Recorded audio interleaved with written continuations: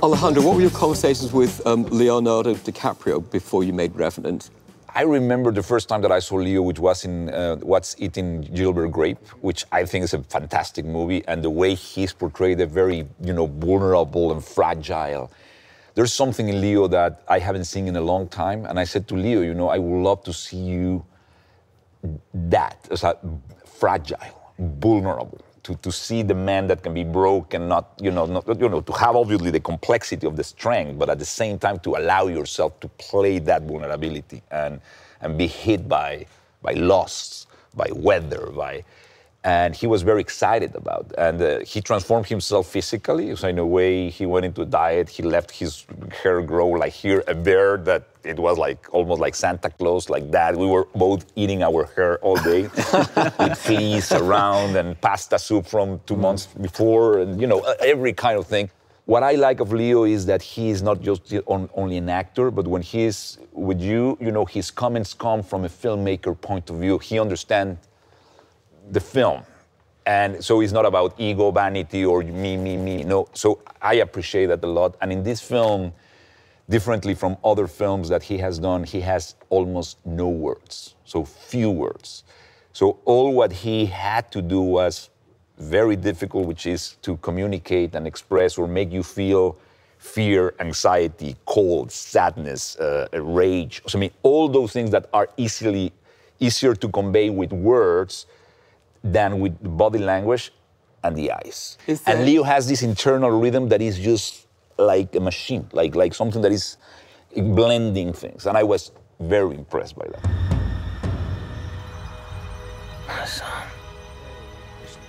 The proper thing to do would be to finish him off quick. He's to be cared for as long as necessary. I understand. Get away! Help!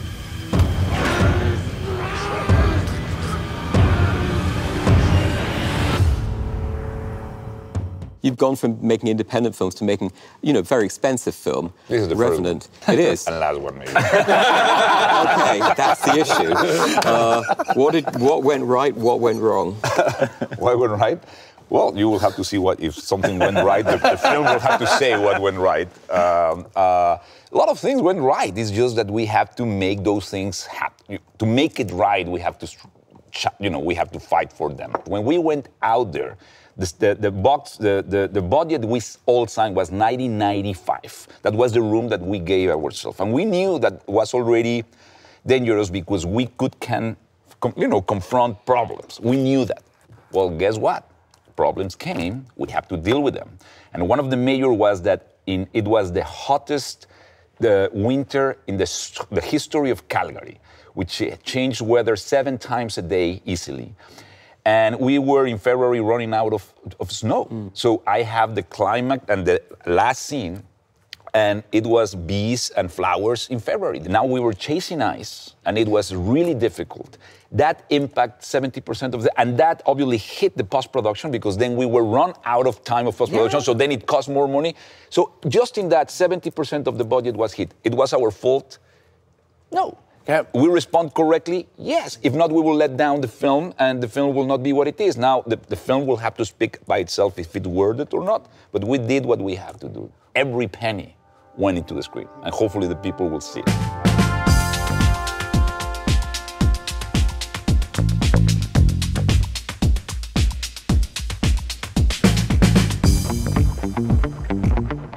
I think that independent filmmaking, in a way, has transported to TV. So TV now is the home to good independent filmmaker. There's great stories, great things. And in a way, the screens are now full of films that look like TV, just in a big screen. And I have an 18-year-old son who's, in a way, I learn from him what he's getting from the world. And what have you learned from him? To make him go to a cinema, he has to have a big reason because almost everything he can find accessible immediately in home. There's 2 things that are, I think, important. What has happened in the economy in the world is happening to the film itself. So the 99% and the 1% kind of division, now there's like super expensive films or just a very tiny budget film. Like the middle class or the middle budget films are disappearing. So all those kind of polarizing things that are happening is affecting film in a way, as a workman kind of access to everything. Alejandro, who are you making your films for?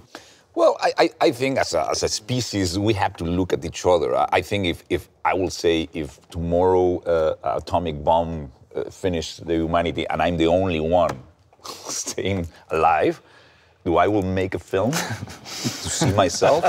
I don't think so. You know what I mean? I think the bottom line, we are made to communicate and to express. That's what film is about.